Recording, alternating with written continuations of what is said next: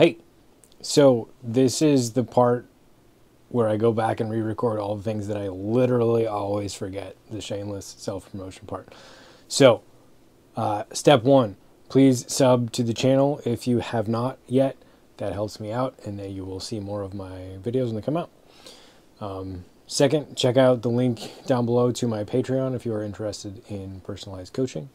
Third, I have a 15% discount to Upper Park Disc Golf, which is a super groovy company. I threatened before that I would buy this, a Rebel, as opposed to a Shift, which has slightly less capacity.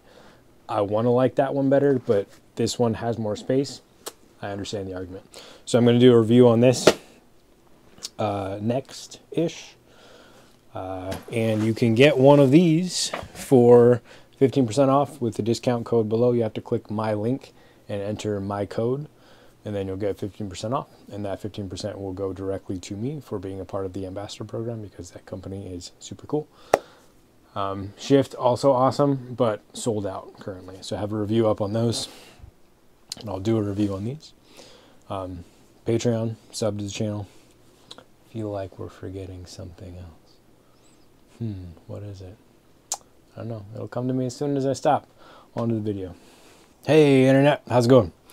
Okay, so one leg drill. I feel like I finally have a complete idea of what this drill is and how to make it useful.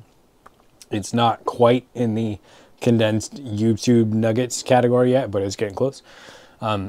So my friend and coach, Blitz, not my coach, but a coach, Coach Blitz, just recently-ish, like last 3 weeks, I think, did a video that included some consideration of my one-leg drill and comparing it to other styles. So thank you. That's awesome. I appreciate the consideration, and I'm grateful for the visibility. And to be perfectly honest, Blitz completely destroyed that drill. So it's now dead. He threw 69 miles an hour, I think, out of my one-leg framework. So that's insane, first of all. I honestly, I don't recommend anyone try to do that. Blitz is a very talented athlete, and he knows his body and what's going to cause injury and what's not, and nothing he did was remotely unsafe.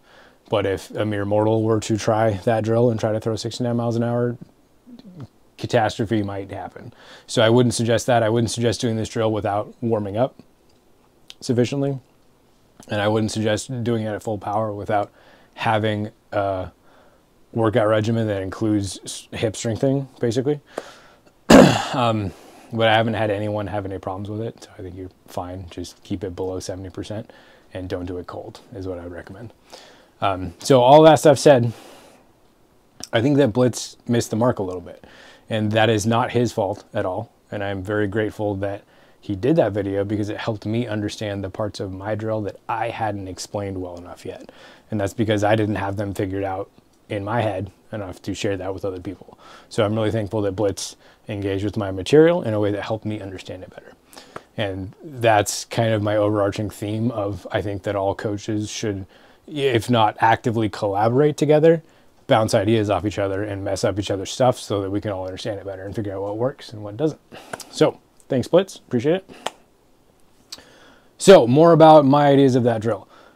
Are we comparing that idea to other styles? In my opinion, no. Because my thing is phase one of a 5-phase progressive drill. So looking at phase one and comparing that in terms of output measured in disc speed, comparing that to another style is kind of misguided. The point of that drill is to create an effective learning environment to teach a concept. That's how it should be measured against other things, not in terms of miles per hour. So again, my fault for not explaining that clearly. It's not on Blitz at all. And then even to back up, zoom out from that, is my idea a style of throwing? No, not really. It's a progression. It's a progressive drill. So, but something I really agree with Blitz about, is at the beginning of that video in the intro, he says, I'm not really trying to teach you a style or a way to throw. I'm just trying to make everything more efficient and help you throw better. That's awesome. I love that about the way that he coaches. But me, I am teaching a specific style. But I don't think that everyone should throw that style. And I don't think that anyone needs to throw that style. The only statement I'm actually making is I happen to think, with my about 2 years of professional coaching experience, that that is the most efficient biomechanical way to throw. That's great for the 27-year-old Drew Gibsons of the world. That's not useful at all for the 70-year-old dude that I may have to coach for. But we can still study that ideal and take some ideas from it and apply the concepts to however you decide you want to throw. So if someone comes to me and says, how should I throw? I'm going to put you on this path, and I'm going to say, okay, stay there as long as you want. Stop when you want, which Blitz did early, and that worked out awesome for him. That's great. I have no hard feelings about that. So start on the path, stop when you want, take what you want from it, and leave the rest. Like, I'm sure someone smarter than me said that before. It's probably Bruce Lee, I'm not sure. But take what's useful, and who cares about the rest of it? That's how I feel about my system and the way that I teach it. There's a lot of things that can be taken and a lot of things that you don't have to do if you don't want to. But I think that exploring them and learning them is useful, and then you can apply stuff however you want to or not. Yeah, so that's that. That's why I teach how I teach. Take it or leave it. But back to the progression part, this is a progression. It starts at phase 1, goes to phase 2, which is what Blitz was doing. He was adding a pump to the front leg. Each part gets more complex, but the idea is that we're going to start simple, we're going to start small, we're going to isolate variables in order to learn one piece efficiently, and then we're going to build on that. So the first thing we're trying to learn is balance, limiting rotation, and how to generate power specifically in a vertical component by dropping the rear hip. So we're artificially making the front leg static. So there's static, there's active, and there's dynamic. In the first version of the drill, the front leg is static. It does not move, it does not shift. In the second version of the drill, the front leg is active. It's allowed to bend and straighten, but it does that specifically only vertically. So it's not fully dynamic yet. There's some dynamic weight shift, not weight shift, center of gravity movement stuff happening in the balance, but it's not dynamic yet. The third version of the drill is adding a weight shift. Now there's a little bit of dynamic. So then we introduce more and more dynamicism, if that's a word, in the fourth and the fifth phases of the drill. But for now, static. So static versus active and dynamic. The static front leg, where the knee does not move and the hip mostly does not move, it drifts forward a little bit, doesn't matter. Static. That is a stand-in for an active and dynamic brace. So active happens when I bend the front knee and push and resist the ground. Dynamic happens when my everything is moving in a full throw. So those will happen later. But to demo kind of one of the core concepts, I need a rainbow hula hoop with sparkles. Oh look, I happen to have one. So here, if my hips are flat and I say, okay, I want to throw a Frisbee far, I'm going to spin, and my hips are going to keep moving until acted upon by an outside force. So my left hip is going to keep moving forward until my left foot stops it. That's not good for a throw. Somehow, James Conrad made it work and won a very important tournament doing that. I don't know how. I don't know how he got the consistency with that style to win. Great for him, love it, not for me. So I need more containment on the front side. And I think a lot of people would benefit from more containment on the front side. So containment happens the second, oh no, I lost the light. And my lighting is horrible. No, it's still okay. So here, I don't get containment. I get the rear leg barn dooring around the front. As soon as I take this and move it to a hyzer tilt, then when I wind up, my rear hip goes up, this side of the hula hoop goes up, and then when I come forward, that side goes down, boom. So I get my rear hip lifting up and then going down under my front hip. Simon is the first person I saw that really does this a lot in a way that's noticeable. If you look at Josh from Overthrow, you look at his footage of Simon, you can see Simon hanging his rear hip down under his front hip. It's very much visually apparent in that footage. So putting my hula hoop that's around my belt on a tilt allows me to use gravity with my rear hip and get some containment because my rear hip is going under and behind my front leg. That's kind of the magic. So in the one leg drill, the front leg static is a stand-in for an active and dynamic brace. What does that mean? Active is just the knee pump. Dynamic is it being out here. So if I'm shifting my weight into that, now all of a sudden my force vector is not going straight up. Here in the first version of the one leg drill, I'm trying to, this is just a post. It's only putting force straight up. This is only going with gravity. It's only really putting force straight down.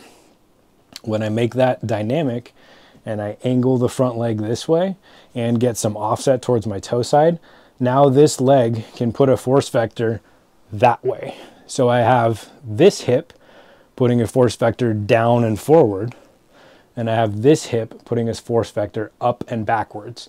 Boom. Those two counter each other and create torque centered on the spine. That's exactly what I need to throw a Frisbee for. I need these to snap quickly so that I can power this on top of it, so that I can power this on top of that, so that I can have a rip out on my hand on top of that, and I get 4 layers of power. That's what I want. So we're going to start learning bits and pieces of that, learning the vertical component of rear hip drop first. That's version 1 of the one leg drill. So once I get that upward force vector, then I can start efficiently turning linear hip momentum into rotational hip torque by pressing on the ground and having that force come up my leg and move my front hip up and back. So that's the magic. This drill is also a very good place to start to learn the off arm. When everything's limited to vertical, it's very easy to feel how your off arm helps with that. So if my off arm is doing nothing, and I do my one leg drill, my rear foot spins out a little bit. I'm not trying to do this, I'm just, if I throw hard, force comes out here, and it's gonna make me, this force comes out there. If I add the off arm in, I can throw just as hard. I'm gonna take my off arm, I'm gonna reach up here, and I'm gonna shoot it down towards my front foot. That gives me enough of an anchor. It increases my weight. It helps me define this axis of rotation that is my spine, my off arm, and my rear leg all in a line, that way. When I define that, when I get my body on that, it anchors me in a way that I can have a hit point and have my follow through happen, but not have that drag me around. So this thing happens if I set up everything where my hit is where I want it, everything's where I want it, and then I let that rear leg drift around. What happened to my hit point? It got all soft, and it's not actually defined at 10 anymore, and I'm gonna either early release and throw towards 12, or late release and grip lock and throw it way right. But when I anchor everything more, I can get a good strong hit and stay centered in my rotation, right? So that's kind of the ultimate goal of the one leg drill. Is it's teaching you hyzer tilt, it's teaching you hip containment, it's teaching you how to leave this leg here and not spin it out. And all of those are kind of with the goal of presenting a framework to where you can learn how your hit actually needs to happen at 10:30 and what that feels like in your body. Knowing it academically doesn't matter for anything. You have to show your body how to feel the hit lining up at 10. Only then will it make sense. So that's about all of the drill, but how do you know it's right? You'll know it's right if you get significantly more snap and you have a defined hit point at 10 that feels very consistent. From that, you will get increased speed, spin, and power in the disc. And all of that will happen. It's not effortless, but it'll feel like your effort matters more. Because if I'm throwing from horse stance and rounding, I'm putting a lot of effort into it, but if I put 150% effort, I get 2% more disc speed. So it's not, you're wasting energy. When you get it right, more energy means more disc speed, so it's efficient. How do you know then if it's wrong? If anything buckles, we're not bending the knee in this first version. If anything spins out, if anything topples over, then you know you're not doing it right. Your brain will lie to you about those things. So have a buddy film you, get a tripod, film yourself, look at footage. Video doesn't really lie as much as your brain does. So yeah, let's call it there. The next version of the drill is adding that pump to the front leg, but we'll leave that for another video. All right, internet, get out there and throw from one leg.